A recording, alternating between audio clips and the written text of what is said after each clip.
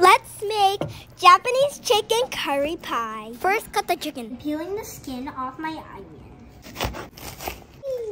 Carrots to go with the onion. Now, peel your potatoes. I'm using shimeji mushrooms and cut green beans in half. Now let's do this chicken. Olive oil. Cook the chicken until it's brown on each side. Now I'm adding my potatoes, carrots, and onions for 3 minutes. Always season with salt and pepper. I can barely see the chicken now. It's okay. Switching pots because this pot wasn't big enough. Ah, that's heavy. Okay.